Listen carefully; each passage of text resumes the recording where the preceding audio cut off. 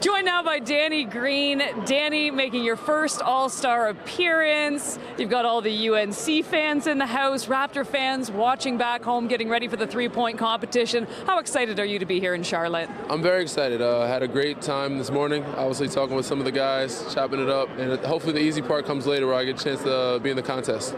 Do you think there's a little more pressure just being here in North Carolina? Wait, hold on. So I did this earlier. And I was just wondering, are these the questions that you prepared to ask me? Yeah, I've been working on them all night.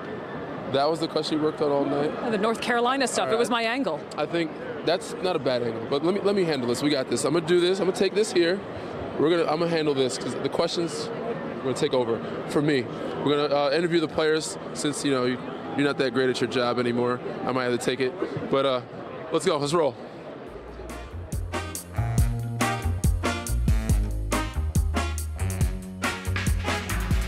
Hey, Clay, one question, man. Hey, Damien. Hey, man. Hey, LaMarcus, one question. Hey, Kawhi, sorry to cut you off, man. It's good to see you, man. Congratulations on your All-Star, man.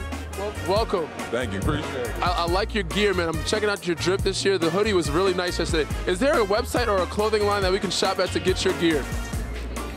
Soon, there will be soon. Me and New Balance are working on something now. Where's Cabby at? Shall Oh, man. That's a good question. I know, I'm looking for that guy.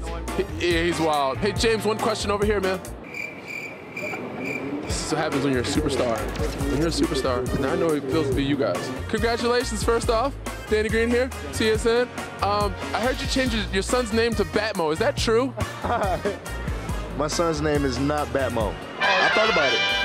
That would have been awesome. Batmobile would have been epic. Batmo, Automo, I got it all. How did you like coaching the game last night? Do you see yourself a future in doing that? Somebody just asked me that, Danny, but I'll definitely answer your question the same way I answer them.